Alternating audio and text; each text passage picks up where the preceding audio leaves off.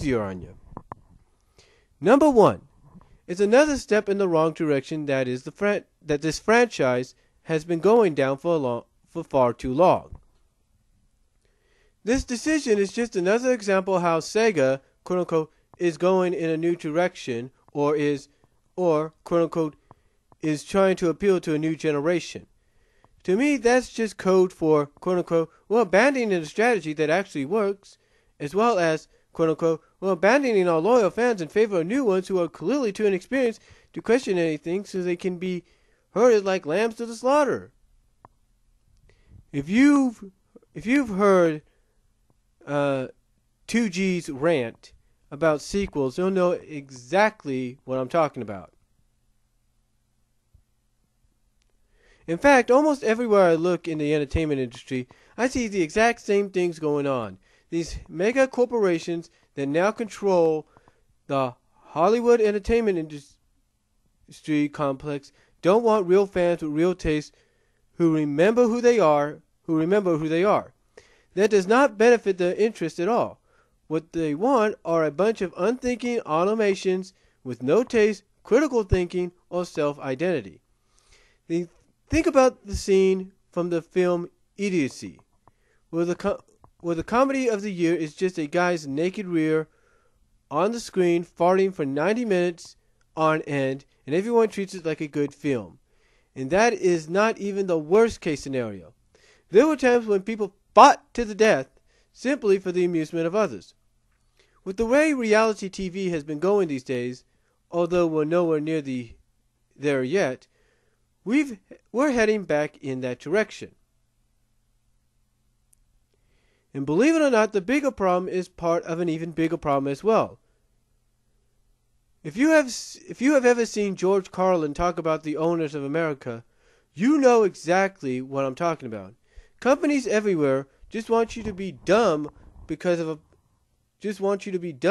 population of intelligent and educated individuals capable of critical thinking does not serve their interest. They only want drones who never question anything so long as they keep making money from them. And don't tell me, quote unquote, this is capitalism. Capitalism is about the evolution and innovation of products and services throughout incentive-driven competition. It's not about getting away with at best mediocre products and services entirely dependent upon a customer base that is entirely in the dark, practically begging to be ripped off. That's not capitalism. That's corruption. As you can see, this decay is not just limited to places like the financial services industry or the energy industry or the defense industry, but in the entertainment industry as well. Think about it.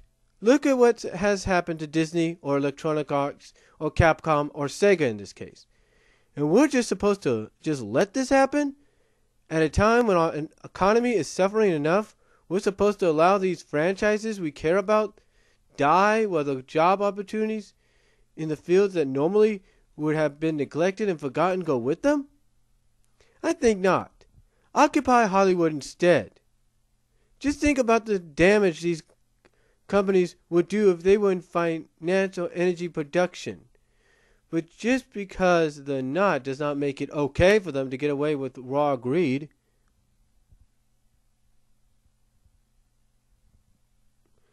And the worst part of this is how it's just shoving aside people who are real innovators, who do work hard, who actually deserve to be successful, but instead are allowing the world to benefit from these powerful minds who actually know what they're doing. They're just shoved aside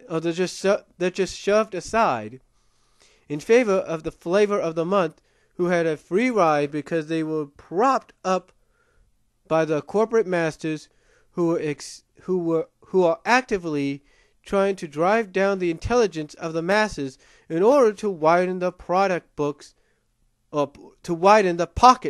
I should say. It's not fair. It just makes me sad. It even sometimes makes me feel ill, and it just never works in the long run. That is my real motivation for all this. The simple truth that a mind is a terrible thing to waste, and for it the world does not know what it is missing. As for Sonic's world, we may lose yet another reminder of a time when the people running his universe actually cared about more than just money, and actually knew what they were doing. We may now have a mockery of that reminder instead, quote unquote, to appeal to a newer generation. I bet that my childhood hero is spinning in his grave. So those are my 11 reasons. And don't even think about comparing this to when people were losing it over Sonic's green eyes. That change was more gradual and still looks mostly the same. Mostly. Unlike this design change that just happens because it could. As a result of a hack job. Sonic's eyes were not ripped out and not replaced with ones with green irises. It happened gradually and on its own. Also, Sally's design changed little by little based upon the slightly different style of the different artists and nothing else. No big deal there, but this is not the case in this situation.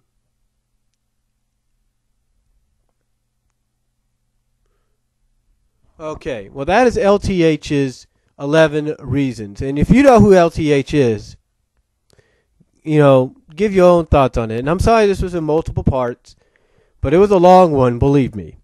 But let me know what you guys think about this, and I'll talk to y'all later. And basically, if you agree with him or not.